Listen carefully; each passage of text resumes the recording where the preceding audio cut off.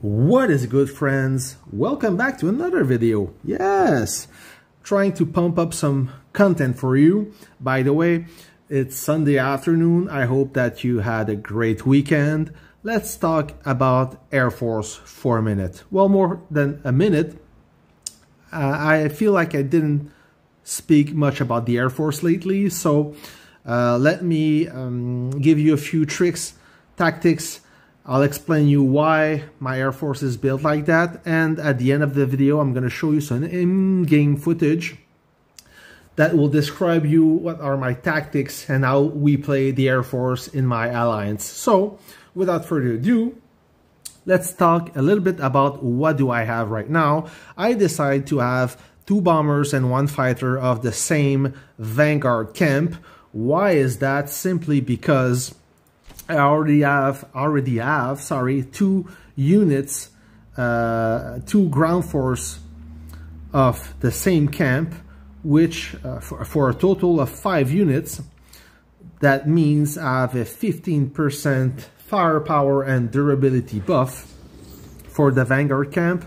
If I add an additional ground unit, I would have my maximum camp bonus, which is 18%. So I went this way because I saw the benefit behind the camp rank, okay? But doesn't matter, Vanguard, Martyr's Watch, or Liberty, it really depends which suits your style of play. As for the fighter, they're not much different. In terms of bombers, yes, Vanguard and Martyr's Watch, they will attack and track targets individually, meaning that if you have a tank rolling, you send your Vanguard or Martyr's Watch bomber, they will take care of that target. You don't have to worry about it. They will track it for you and they will return to base either after destruction or if they finish their bomb run, okay? You only have to make sure that that target did not garrison, or else your bomber will hover that base for 60 seconds and you may lose your bomber. Martyr's Watch are more effective against armor, and Vanguard is more effective on any artillery. So the BM, the howitzer, or the anti-tank gun, Vanguard is better. Liberty bombers, well, I have 2 B-17 Flying Fortress. I'm nowhere near a 7.2 unit yet. I'm working on it. The Liberty bomber is very popular because it's the best bomber for attacking structure, so bases, and they are ideal to attack a cluster of stationary targets. So if you have a bunch of ground units staging or waiting to gather enough units, you send that bomber and it will do a lot of damage to those troops. Perfect for, like I said, blitzing bases, defending against groups, gathering. Liberty bomber is amazing for that. It deals a lot of firepower, but it got its limitation. If you send a Liberty bomber far away on a stationary target and he spots you, he just moves from few grids and your bomb run is scrapped because it will not track any targets. So each of them have is force or strength and weakness, if I can say. Regardless, like I said, work with what you have. I chose the Vanguard and I'm using them as much as I can. I will do quite the same amount of damage. I like the way that the bomber tracked the targets, and why I choose 2 bombers rather than 2 fighters. It happened that the cards draw, how I draw the cards, simply the coupons. If you have 2 fighters instead of 2 bombers, that's amazing. I mean, you will score much more kills against enemy fighters, that's for sure. Me personally, I like to attack the hunters, the lone wolves, the troop that will try to go behind your line and attack your reinforcement. I don't have to chase anyone with my ground units. I just send my bombers and I know they will do the job, right? So that's for the unit choice. Now, as for the officers, I'm not going to go into details about those. I just want to give you a highlight. So the officers, so this is my officer pairing. I got Pixie and Brisk Eagle for my strongest bomber. I assign Heaven Savior and Wings of Glory for my fighter. And for my weaker bomber, I have El Cartero and Witcher as officer. So to see the complete list of officer, there it is. You have a total of 7 officers. 2 officers specialize in fighters. Sorry, 3 officers specialize in fighters. So Elvis, Heaven Savior, and Polar Phantom are specialized in fighters. You have El Cartero and Golden Pixie. They are specialized for bombers. And you have a Brisk Eagle and the Witcher that are universal. If you want to focus on dogfighting, okay, you want the absolutely strongest officer for dogfighting, go with Heaven Savior, no, not Heaven Savior, sorry, Wings of Glory and Polar Phantom. They will give you the best buff against enemy fighters. If your role is to support other bombers, go with Heaven Savior, okay? He may not have the strongest skills to shoot down planes, but he will give a good amount of buff to your friendly bombers. He will reduce the anti-aircraft firepower to protect your friendlies. Basically, he rips, but don't expect him to be your top ace pilot for dogfighting, okay? If you want to go for a safe bet, go ahead and max Brisk Eagle. She deals the critical strike is good for either bomber or fighter, but when you use her on a bomber, visually you see more her strike in action, because once the officer skill kicks in and she will deal that additional blow of 50%, you clearly see that your target will get weaker much faster. So ideally, if you have a strong bomber and you have that officer on duty on your bomber, if you attack, let's say, a howitzer, you can completely destroy that target in only 3 passes. So that's a huge benefit. As for the Witcher, she's not a game changer. I mean, she's all right, but I don't see her in action. I don't see the benefit of having her, or visually at least, I don't see that she's that good. She's all right, but nothing special. As a universal officer, I wouldn't focus on her first. I'd rather pick Brisk Eagle. Now for the bomber officer, both of them are good. Golden Pixie was the first officer I unlocked because she was available before El Cartero. She's amazing because she will give you 1 additional strike. So usually you have 4 strikes. She will give you a 5th strike. That's very useful when you're chasing ground targets. And that last strike is the strike you need to completely destroy the tank or the artillery. So very useful on that part. And she will also do an accelerated bomb run. So if you compare 2 different bomber officer, your airplane leading by Golden Pixie will bomb that target much quicker. So that means less exposed to enemy fire, right? More effective, if I can say.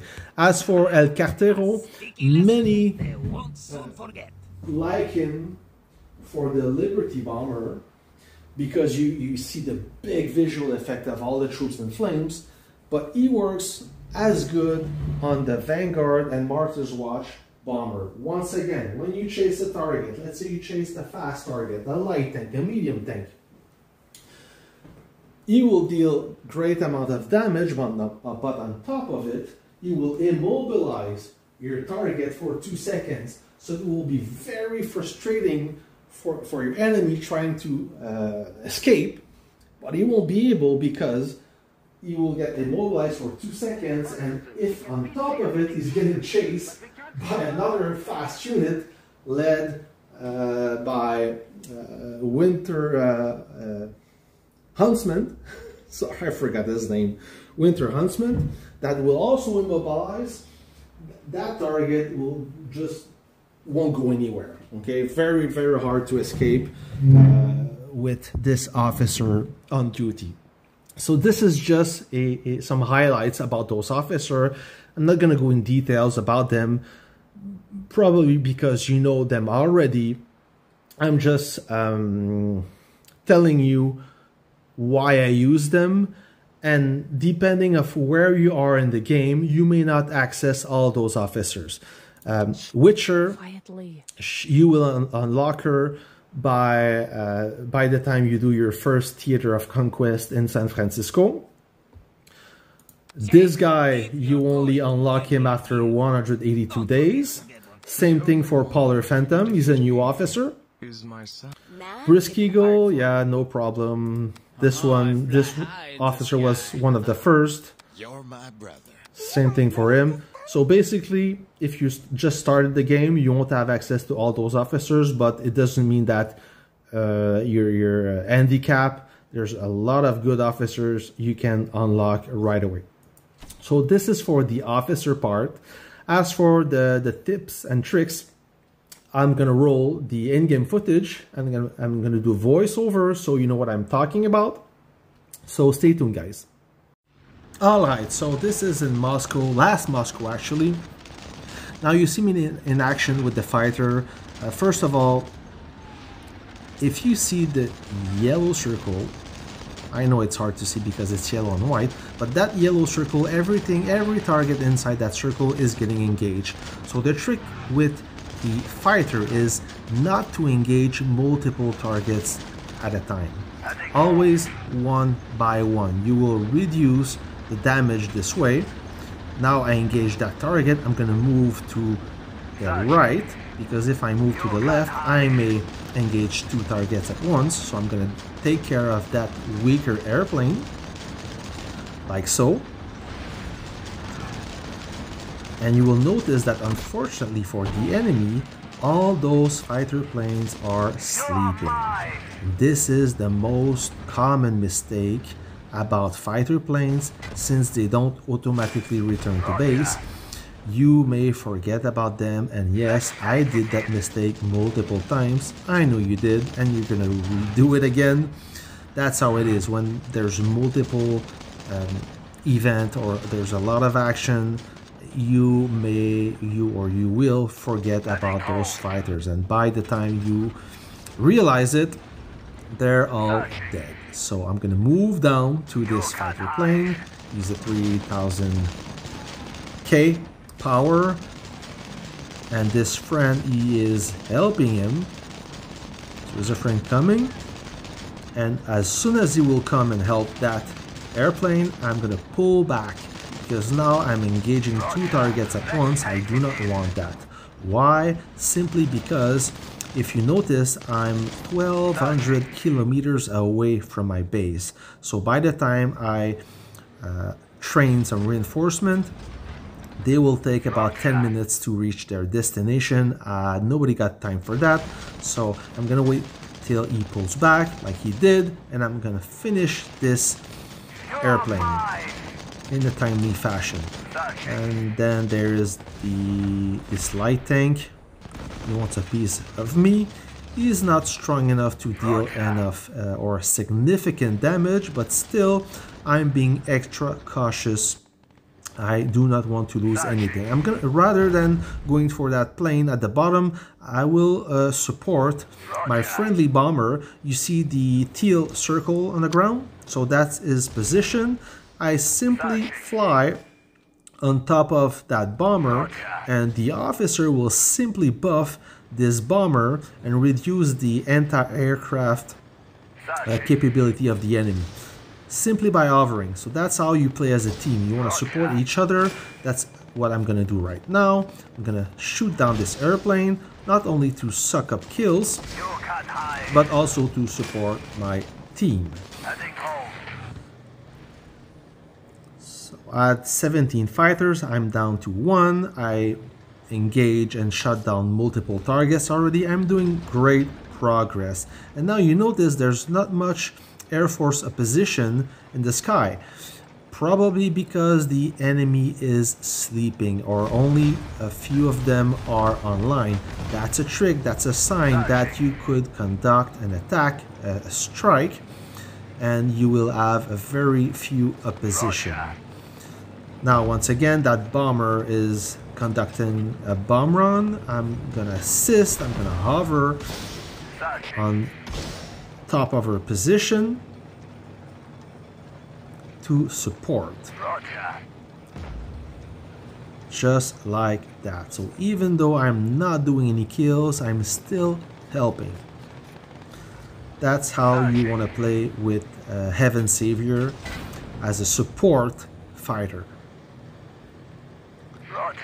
Okay, so that's the part of that's the fighter part of the sequence. Now I'm going to go to the bomber sequence. Now, if you notice, we place some tags because we will blitz a base. Why?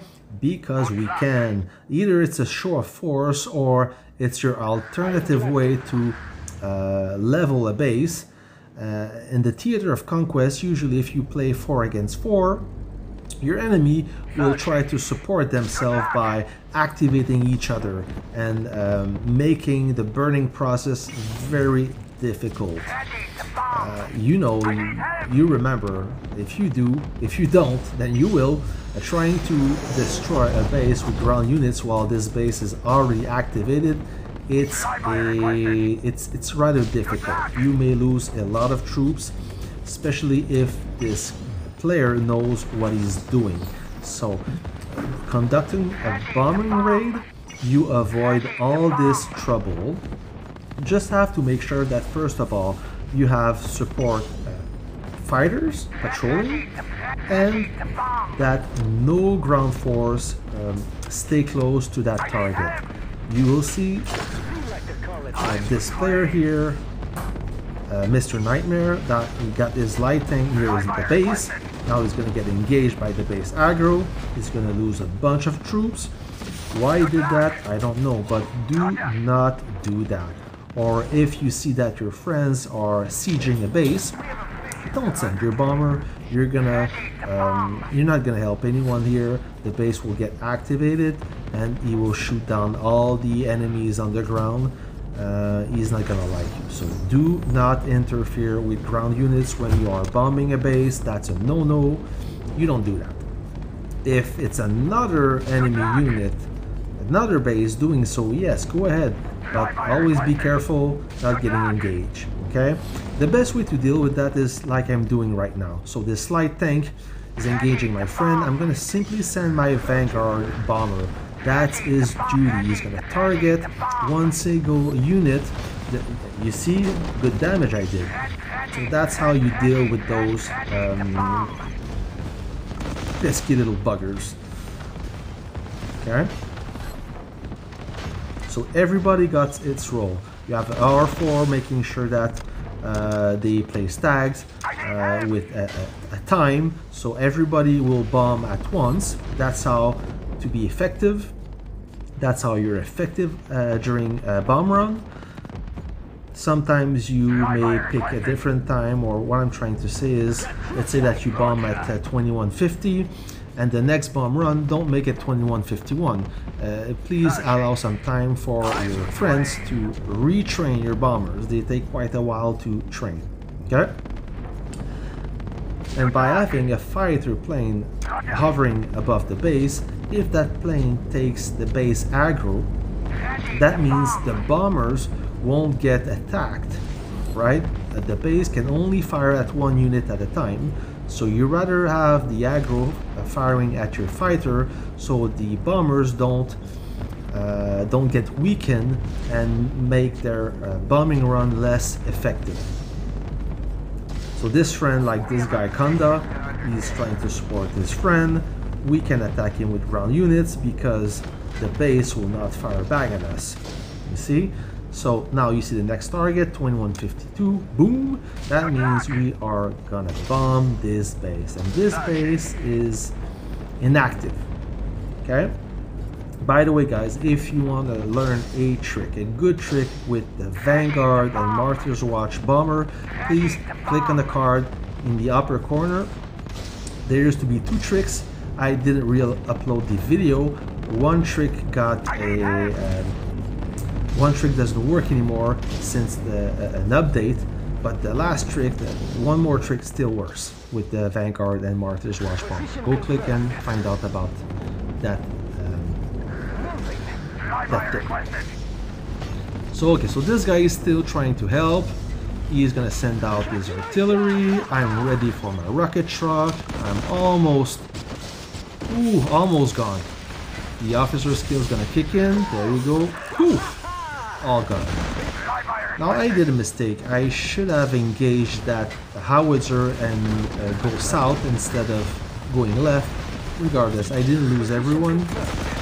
9 troops remaining. Nah, could be worse. I am glad to. Having strong air force will help you tremendously because it gives you another dimension to your attack, right? Like I said, you don't have to worry about the base aggro for the ground units when you use bombers and fighters. And usually the winners out, the allies that win is the one that have the stronger air force. That's a fact. So do not neglect your air force. I know that you may not be at this point yet in the game. You should start with 3 solid ground units, like I said, and then work on your air force to have at least 1 decent bomber and 1 fighter, so you are useful in the battlefield. So this base is about to get blown up. So that's pretty much how we conduct our bombers run. And guys, if you have any comments, just let me know in the video. We're gonna start San Francisco very soon. By the time, if you have any question, let me know. I'll do my best to answer everyone. Guys, have a great weekend and see you soon.